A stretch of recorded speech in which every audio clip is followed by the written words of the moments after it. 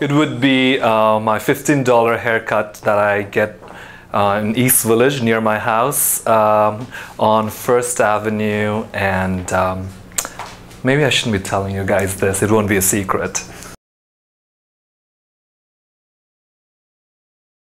Yves Saint Laurent, his professional and personal. I'm professional for, you know, it's so beautiful. He's always been my like design guru and someone that I look up to.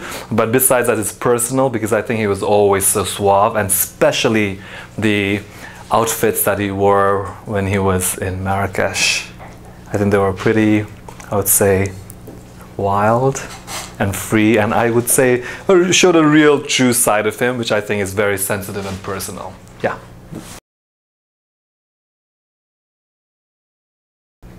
Beautiful, smart, intelligent girls. That would be it.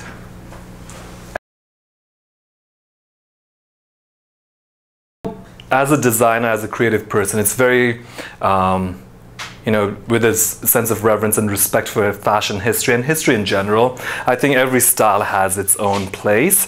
So it's really tough for me, and especially now, like when it's revisited, I think there is a fresher approach to it and it feels new. So it's very difficult for me to say which particular style, but if I had to choose, I would say those, you know, those visible thongs and Uggs, and perhaps the drop crotch pants for men. Yeah.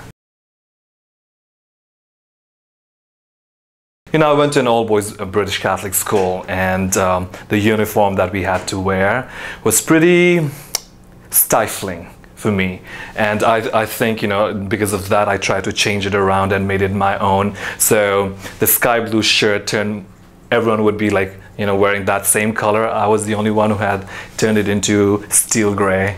And so, yeah, I would say the school uniform.